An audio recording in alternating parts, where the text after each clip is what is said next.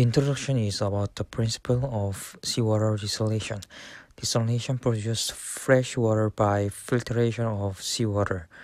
In this work, reverse osmosis was used.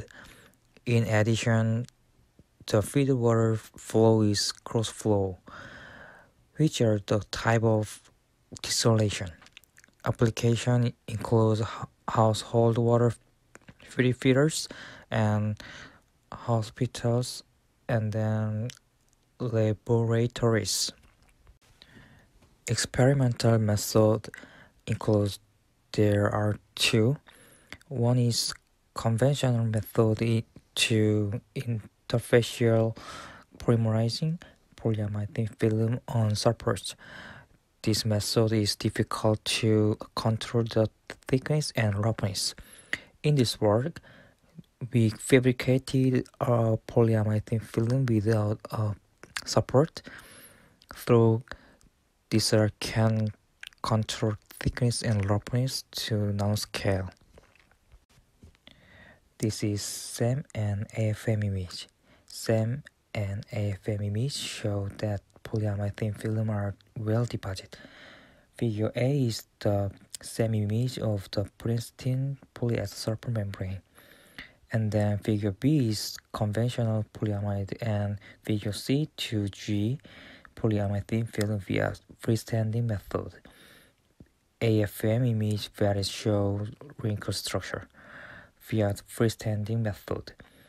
Figure E is polyamide without UV, and figure F is polyamide with UV. Compared to the polyamide with and without UV.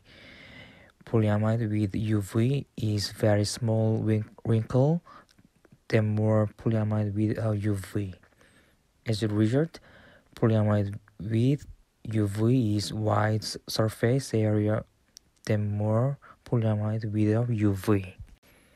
XPS spectra of polyamide film is measured.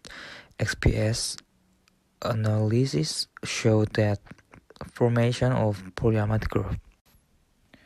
We used neutron refractive technique to determine the change in the thickness and roughness of dry polyamide film, which are each, and also swelled polyamide film.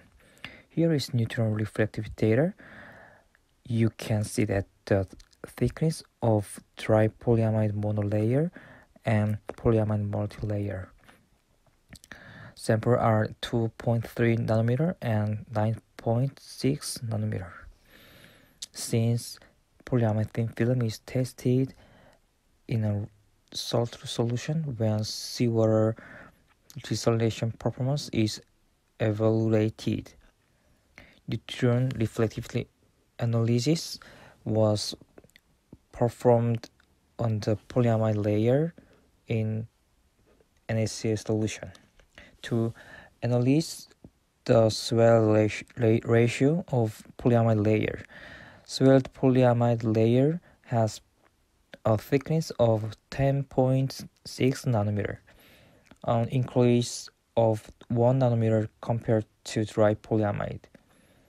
Through this, it was confirmed that freestanding polyamide has a 10.4% swelling ratio in water. When the thickness of the polyamide film was the same, the permeance of the polyamide selective layer with UV increased by 202.6% compared to that of the non-UV treatment. However, in the seawater desalination performance evaluation of polyamide with UV, permeance increased and salt rejection was maintained.